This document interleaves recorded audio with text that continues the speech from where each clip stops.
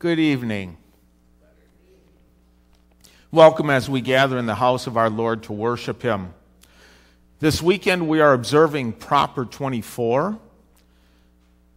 The readings that we have from God's Word this weekend remind us how God has established government over us for our good, to maintain peace, law, and order in our society.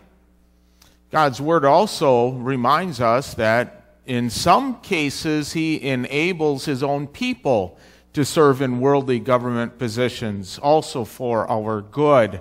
And so the theme that we will look at this evening is the Lord blesses submitting to the government. The order of service that we're following this evening is an adaptive form of the service of word and sacrament. You will see the service up on the screens for you. We have also prepared bulletins for you tonight. I'll talk about them at the end of the service. Let us begin. Please stand.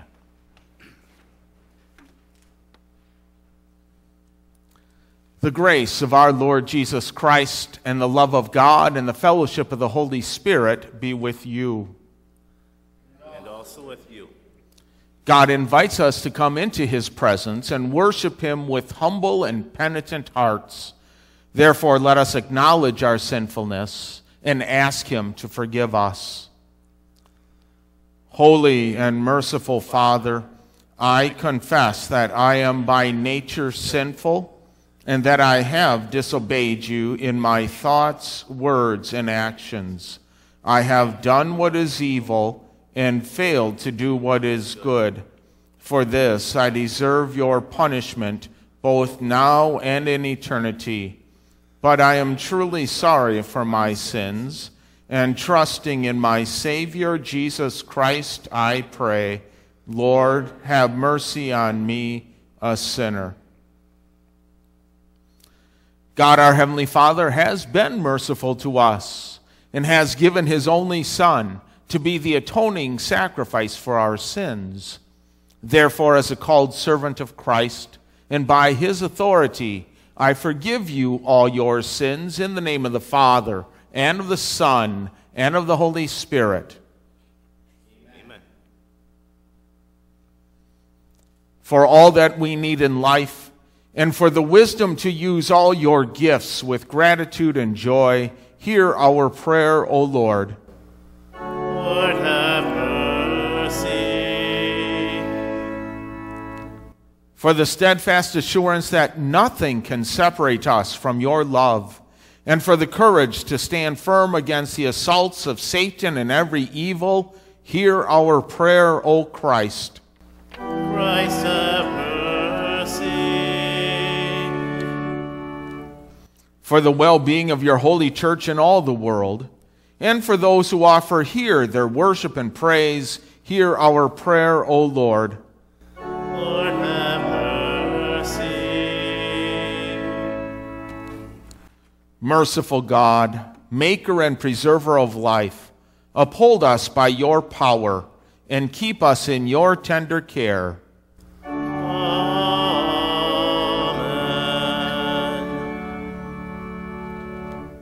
The works of the Lord are great and glorious. His name is worthy of praise.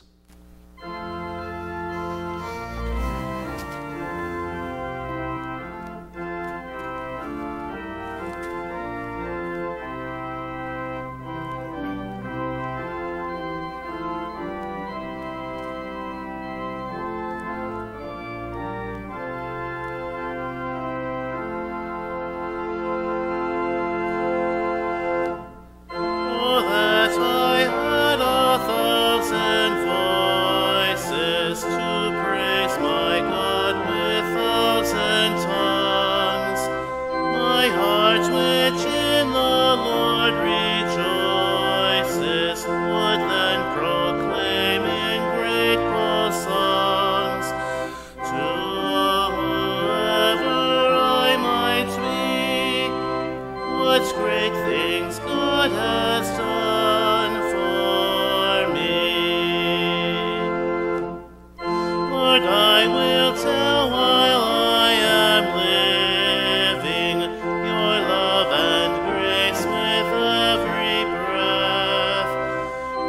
celebrate each morning with thanksgiving until my heart is still in death. And when at last my lips grow cold, your praise shall in my sighs be told. Let us pray. O Lord, our God, govern the nations on earth and direct the affairs of this world, so that your church may worship you in peace and joy, through your Son, Jesus Christ our Lord, who lives and reigns with you in the Holy Spirit, one God, now and forever. Amen.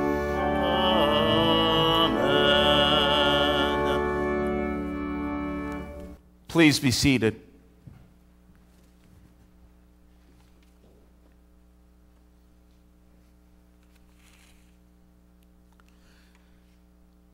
A lesson from the Old Testament book of Daniel, chapter 1, reading verses 3 through 21. The king told Ashpenaz, the chief of his court officials, to bring some young Israelite men from the royal family or from the nobility. He was to choose young men who had no blemish, who were good-looking, who had insight into all kinds of wisdom, who possessed knowledge, understanding, and learning, and who were capable of serving in the king's palace, in order to teach them the literature and language of the Chaldeans. The king assigned them daily rations from the special royal food and from the king's own wine. He ordered that they should be trained for 3 years. At the end of training, they were to serve the king. In this group of young men were the Judeans Daniel, Hananiah, Mishael, and Azariah. The chief of the officials gave them new names. He gave Daniel the name Belteshazzar, Hananiah the name Shadrach, Mishael the name Meshach, and Azariah the name Abednego. Daniel made up his mind that he would not defile himself with the special food of the king or with the wine that he drank. So he sought permission from the king, the chief official, so that he would not have to defile himself. God made the chief of the officials favorable and sympathetic toward Daniel. Then the chief of the officials said to Daniel, "I'm afraid of my lord the king, who assigned your food and your drink. Why should he see your faces look less healthy than those of the other men who are of your age? You put my life at risk before the king." Daniel said to the superintendent, whom the chief of the officials had placed over Daniel, Hananiah, Mishael, and Azariah, "Please test your servants for 10 days. Tell them to give us only vegetables, and we will eat them and drink water.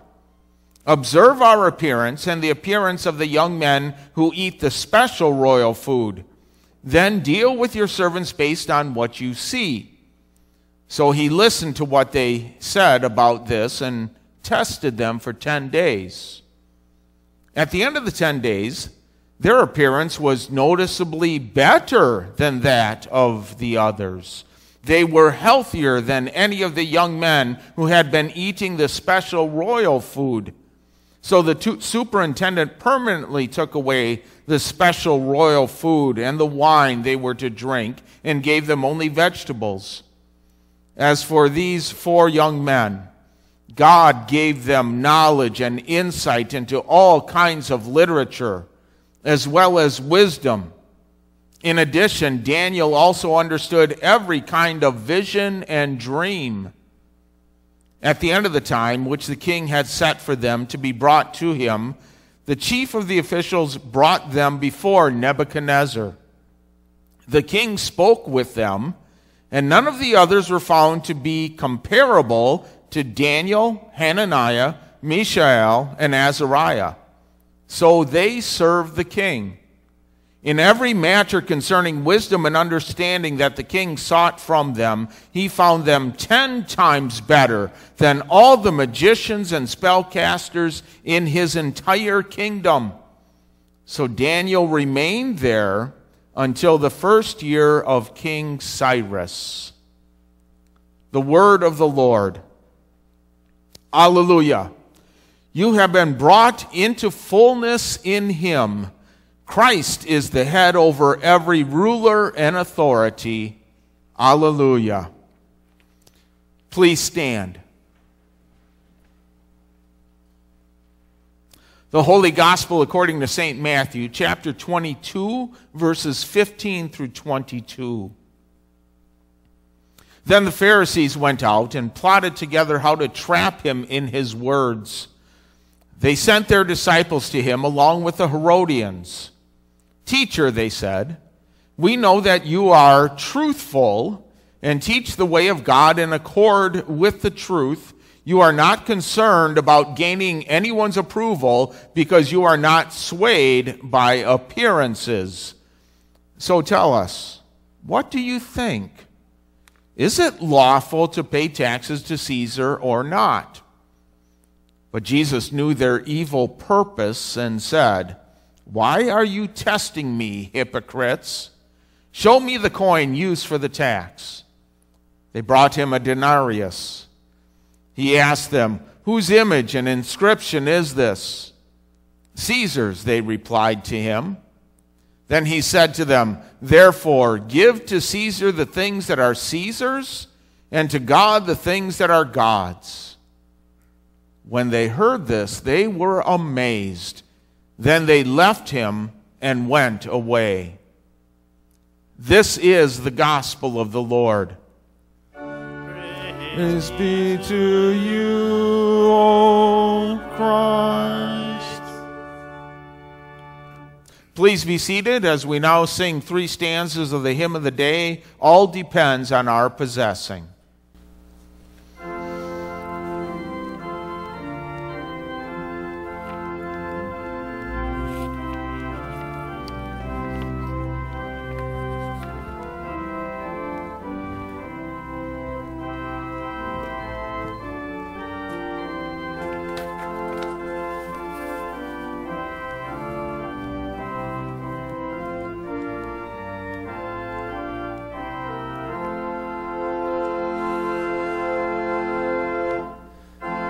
Depends on our possessing God's abundant grace and blessing.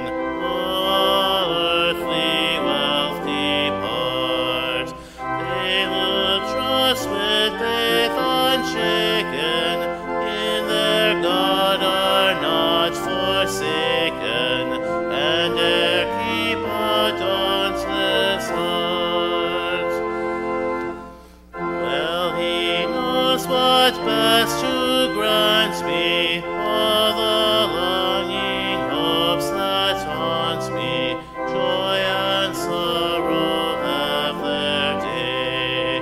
I shall doubt his wisdom never, as God wills, so be it ever. I to him commit my way. If on earth my days he lengthen, he my weary soul will strengthen. All my trust in him I place. Earthly wealth is not abiding, like a stream away is gliding.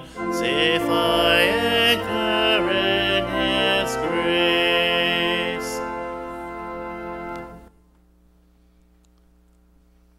How great is the love the Father has lavished on us, that we should be called the children of God.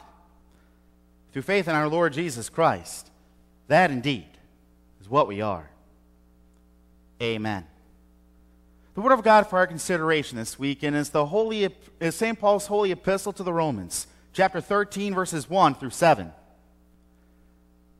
Everyone must submit to the governing authorities, For no authority exists except by God, and the authorities that do exist have been established by God.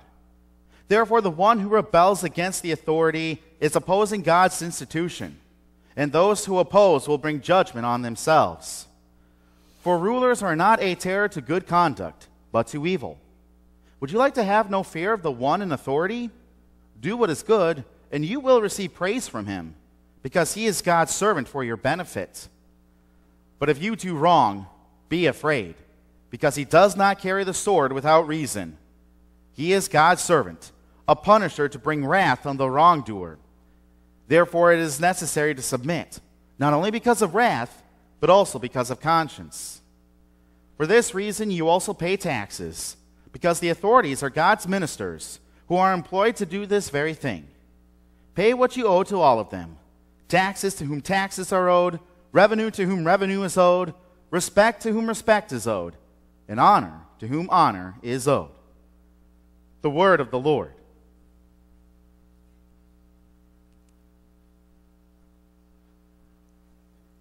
In the name of our Savior Jesus Christ, dear fellow redeemed.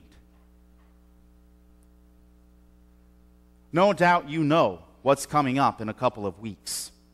You've seen and heard all the ads on TV and radio. You've seen all the signs planted in people's yards. You know there's another election right around the corner. This has made you stop and think about how you feel our elected leaders have done in governing our country. Perhaps you feel they've done a good job, or maybe you feel it's time for new leaders to take over. But when you hear Paul's words from Romans, everyone must submit to the governing authorities, how do they make you feel? Well, the sinful nature gets riled up when it hears that, and maybe it fills you with indignation. Maybe it causes you to say, Paul, you're nuts! Do you know what kind of times we're living in? It seems like every one of our leaders are in it for themselves. They don't care about what we want. They only care about their own prestige, their own honor. Plus, don't you know, Paul, that a number of our leaders seem questionable in terms of their character? They make shady deals and sneaky laws just to suit their own agendas. And you're telling us we must submit to them? Paul, are you crazy? It's not my place, nor is it Pastor Schawe's, to stand up here and promote political agendas. That's not what you've called us to do. You've called us to preach and teach God's word to you. And so, as another election day draws near, today's epistle reading is very appropriate for us to consider. This reading reminds us of the duty we owe to every leader in authority. We owe it to our local city leaders. We owe it to Governor Whitmer and our state legislators. We owe it to our representatives in Congress. And we owe it to President Trump.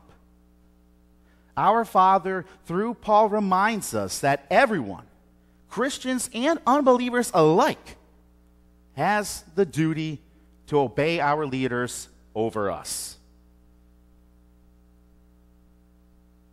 But maybe this makes you think, why should I obey our leaders?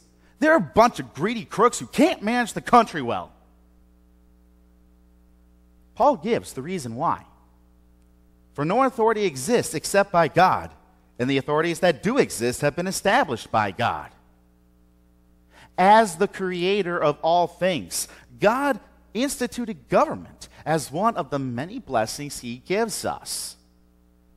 Now maybe that makes you think, so does this mean God has instituted all authorities, even the bad ones?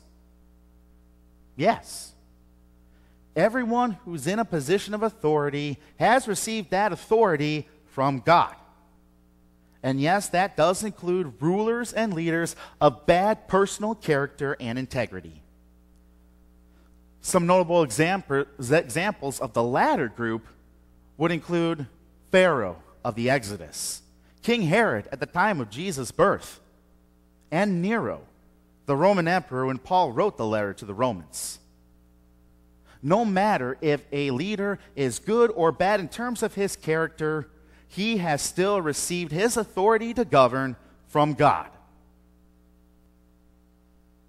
And indeed, God has given us that command to obey those in authority over us. And doing so, to obey and respect our leaders, would be respecting God's good gift of government then. But on the flip side, the one who rebels against the authority is opposing God's institution, and those who oppose will bring judgment on themselves. No matter whether or not we agree with our leaders as far as their political stance is concerned, or whether or not we think their character is questionable, we must obey them because God has decreed it. To disobey them simply because we don't like them would be wrong. And that could lead to us receiving judgment or punishment from those same leaders. Now, maybe you've worried whether or not our leaders will judge us any way they want. But God has a standard for them too. Rulers are not a terror to good conduct, but to evil. Leaders aren't meant to abuse their authority to judge people any way they want. But God has tasked them with judging each individual person by the good or the bad that they do. And so if you're afraid of our leaders, then Paul has some encouragement for you. Do what is good, and you will receive praise from him, because he is God's servant for your benefit. Leaders do genuinely appreciate when their constituents do good and avoid what is evil. So therefore, Paul is encouraging us to always do good, because that won't anger our leaders. Whereas if we do evil, be afraid, because he does not carry the sword without reason. When people do evil, the government isn't a toothless animal. God has given it the right to carry out punishment and to execute that punishment in proportion to the evil being committed. Paul emphasizes this function of the government because it emphasizes one reason why we should obey the government, so that we don't anger our leaders and receive punishment from them. But Paul also tells us we should obey the government because of conscience. Our God has given us a conscience that reminds us of what is right and what is wrong. Our conscience tells us it is proper and right to obey the government, since indeed God has established government for our good. Now maybe you're thinking, I still don't want to respect and obey our leaders. They don't care about our needs. They only care about their power and their prestige. Plus, a lot of them are still questionable in terms of their personal character, so they don't deserve my respect at all. As I mentioned earlier, Paul wrote the letter to the Romans while Nero was the emperor.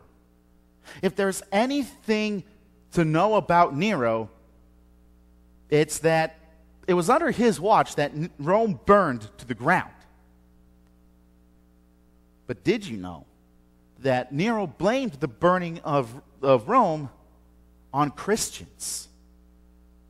Thus, Nero passed and allowed for government-sanctioned persecution of Christians throughout the empire. Given this circumstance, it would not surprise us if Paul had written, "Don't obey those leaders who are cruel and subject you to harsh laws."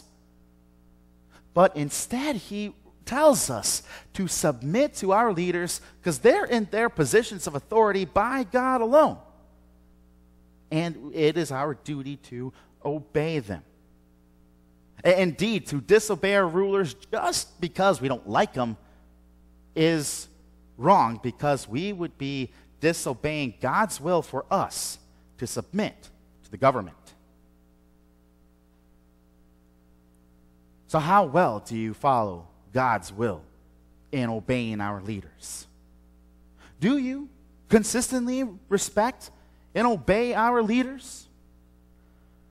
Or do you consistently disrespect them through harsh words and opinions? Now you might say, well, our opinions are protected by the freedom of speech. Now don't get me wrong, that is a wonderful blessing we have here in the country, and it is a guaranteed right for us. But we shouldn't want to abuse that by constantly disrespecting our leaders through harsh words and actions. We wouldn't want to abuse that, because even though we may not like the way our leaders govern us, or whether or not we feel they are a bad personal character, we can't forget that God has established them in their positions of authority, and He wants us to obey them. And so, indeed, to disobey those leaders would be wrong indeed. Rather, to obey is God-pleasing. And by showing respect and obedience to our leaders, then, we would have the opportunity then, as Jesus says in His Sermon on the Mount, that others will see our good works and glorify our Father who is in heaven. But our sinful nature doesn't care about what Jesus says. It would want us to treat our leaders however we want. It goads us daily into disrespecting our leaders because it convinces us that that'll make us feel good. But when we disobey and disrespect our leaders simply because we don't like them, we're not just disrespecting them. We're also disrespecting and disobeying God, who has given them that authority. And so to disobey our leaders would indeed be sinful. And it is something that's very much worthy of God's anger and punishment. So where does that leave us? We know we ought to obey and respect those leaders God has placed over us. Our conscience reminds us of that daily. But our sinful nature continues to manipulate our personal feelings about our leaders in order to get us to disrespect and disobey them all the time. Our conscience and our sinful nature constantly play tug of war over us. And we are firmly gripped between the two sides as they try to get us to go over to it rather than to the other. And this struggle does grip us each and every day. And it will always have a hold of us as long as we're on this earth. And as we think about our failures to respect and obey our leaders, perhaps we feel guilty because we know we have disrespected and disappointed our Father. But here's something truly amazing.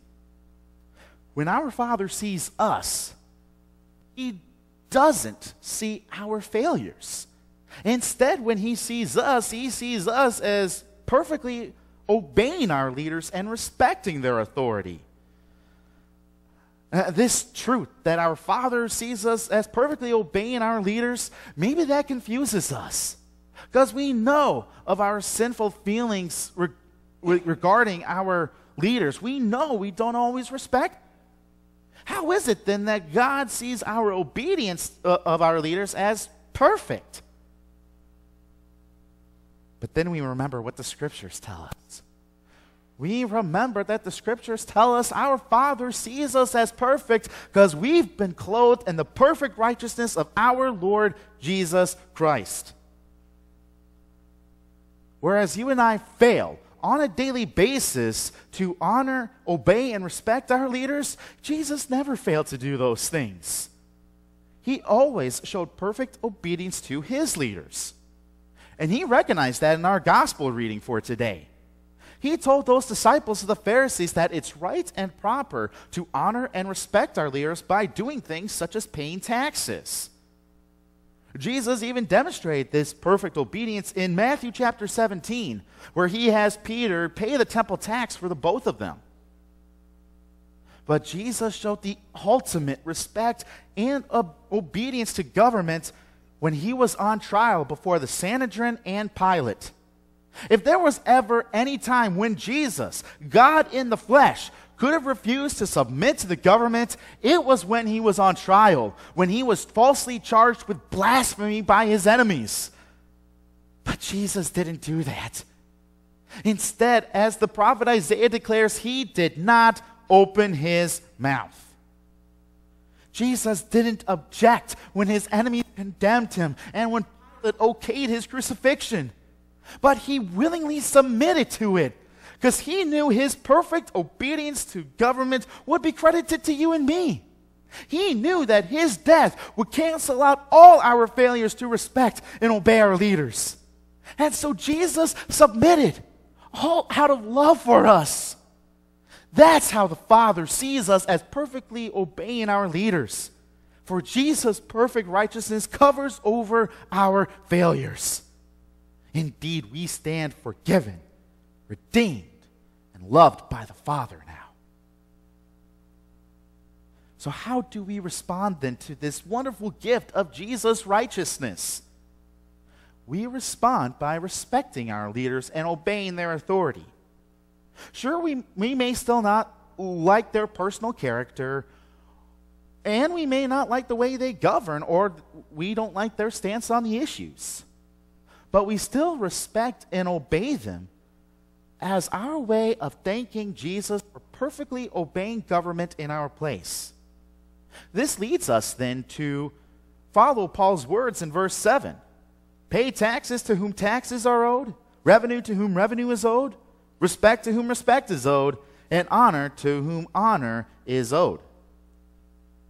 While our sinful nature still tempts us to disobey our leaders, our new self wants to obey our leaders. For our new self recognizes that the authorities are God's ministers who are employed to do this very thing.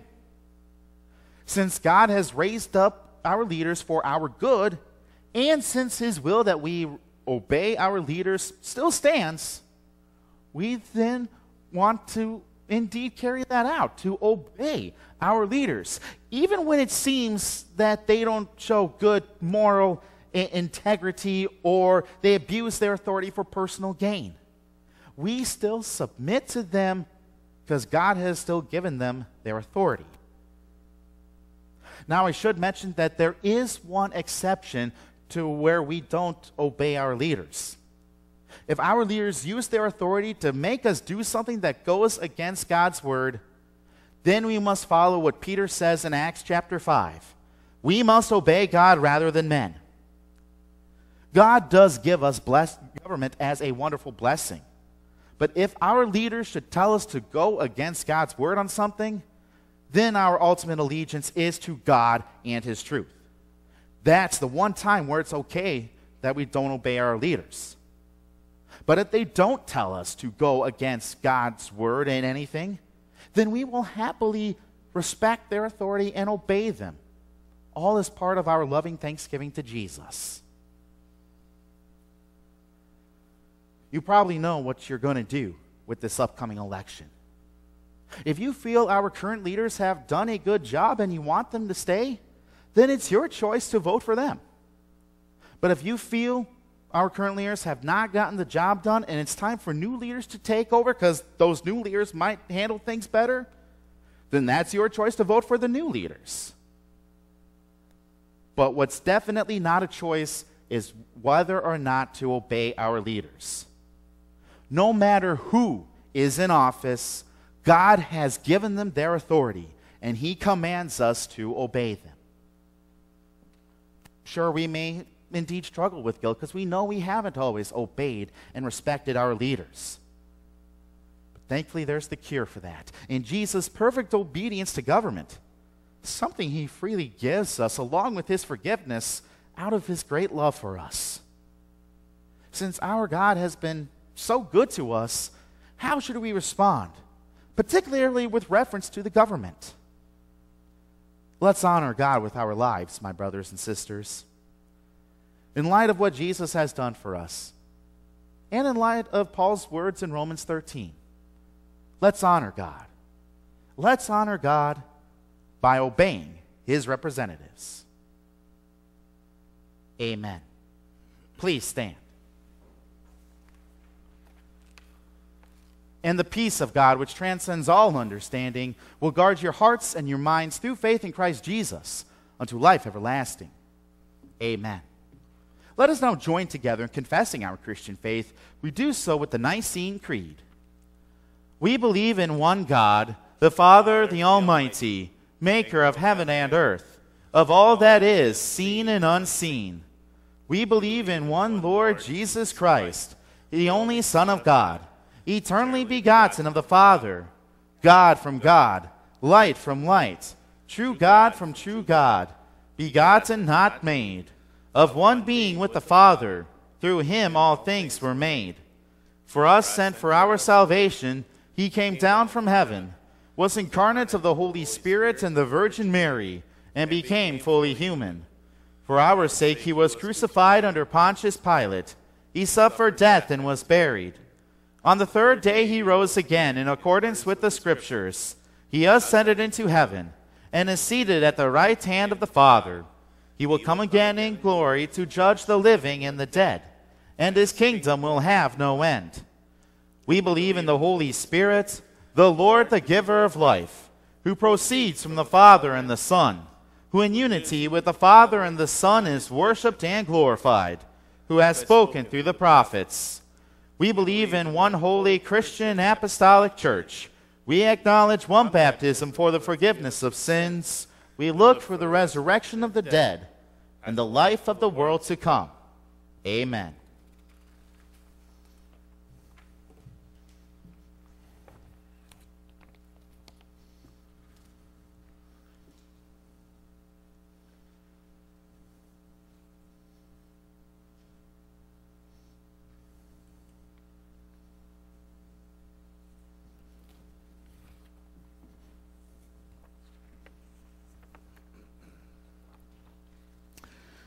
We include in our prayers this evening a prayer of thanks along with Louis and Margaret Kolb, who celebrated their 71st wedding anniversary this past Monday, October 12th. And we will also pray for those who come to the Lord's table this evening. Let us pray.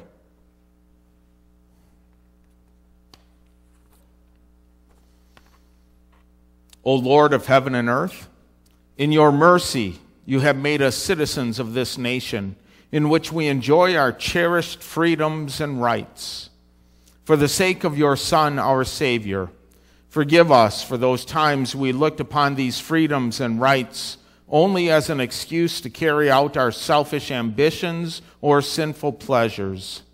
Instill in us the gratitude of knowing especially that we have the freedom and right in this nation to worship you as you have revealed yourself to us in your word, the one true God, who is our Creator, Redeemer, and Sanctifier. Cause our faith in you to express itself not only in private worship, but in daily godly living, in words and actions that serve as guiding lights leading others to glorify you. As supreme ruler, you have established all governing authorities to maintain peace, law, and order in our society as a blessing for your people. Enable our leaders to govern with wisdom, honesty, courage, and justice. Protect those who serve in the armed forces and those who maintain peace and safety in our communities. Encourage and bless those of us whom you have enabled to serve in government positions, to do so faithfully. Help all of us to give respect and support to our government, not out of fear of punishment, but because it is your will that we honor those you have placed over us for our good in society. Heavenly Father, you have established marriage for our good. We join Louis and Margaret Kolb in thanking you for all the blessings throughout the 71 years of their married life. By your grace, they have enjoyed loving companionship with each other, raised their son in the training and instruction of the Lord, and learned forgiveness and unconditional love from you. Keep them committed to each other and to you. Continue to supply their earthly needs according to your will. Give them joy in the remaining years you give them together. Lord Jesus, grant true repentance to all who come to your table tonight. Perfect their faith and unite them in a living hope, that they may abound in works of love and joyfully confess you as Lord to all people. For our nation and our government, we give you our thanks and make these requests. We pray in Jesus' name, who also taught us to pray. Our Father, who art in heaven, hallowed be thy name. Thy kingdom come, thy will be done on earth as it is in heaven. Give us this day our daily bread, and forgive us our trespasses, as we forgive those who trespass against us. And lead us not into temptation, but deliver us from evil. For thine is the kingdom, and the power, and the glory, forever and ever. Amen. Blessed are you, O Lord of heaven and earth. You have established government for our benefit, and you direct us to honor, serve, and obey it with love and respect. Therefore, with all the saints on earth and host of heaven, we praise your holy name and join their glorious song. Holy, holy, holy is the Lord of hosts. The whole earth is full of your glory.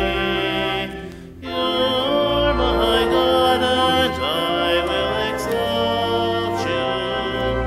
I will give you thanks, for you have become my salvation. Holy, holy, holy is the Lord of hosts. The whole earth is full of your glory.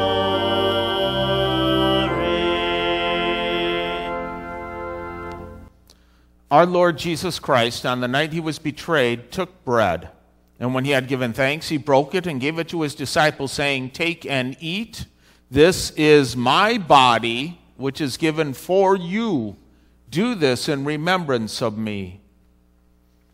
Then he took the cup, gave thanks, and gave it to them, saying, "Drink from it, all of you. This is my blood of the new covenant, which is poured out for you for the forgiveness of sins. Do this whenever you drink it in remembrance of me." The peace of the Lord be with you always. Amen.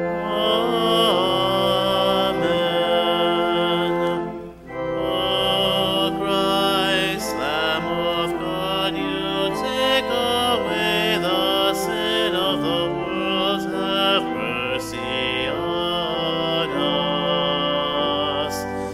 O Christ, Lamb of God, you take away the sin of the world.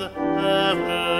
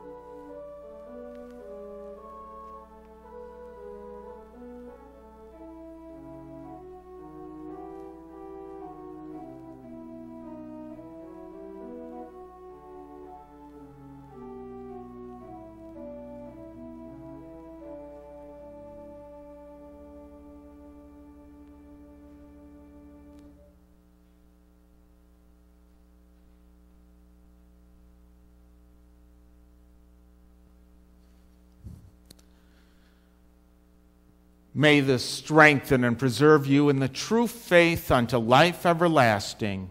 Depart in peace. Amen. Please stand.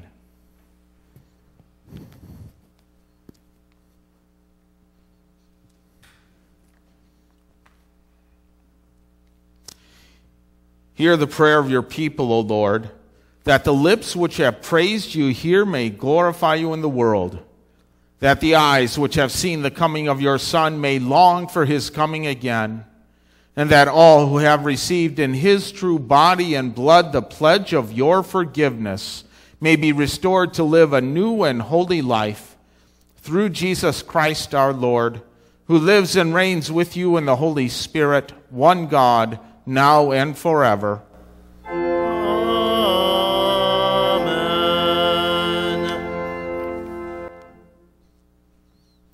Brothers and sisters, go in peace, live in harmony with one another, serve the Lord with gladness. The Lord bless you and keep you. The Lord make his face shine on you and be gracious to you. The Lord look on you with favor and give you peace. Amen,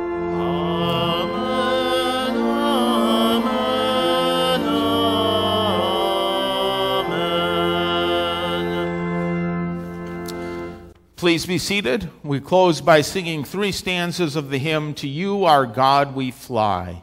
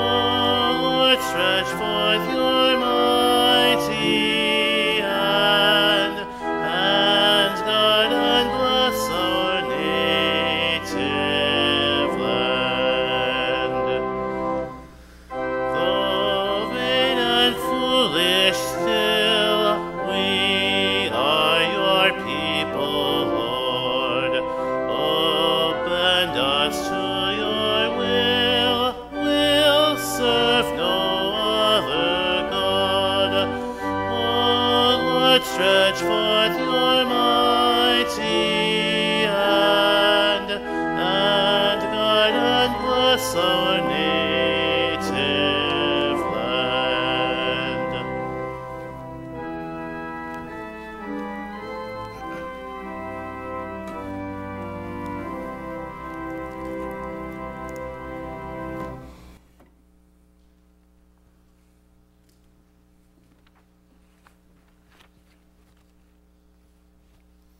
Once again, good evening to all of you.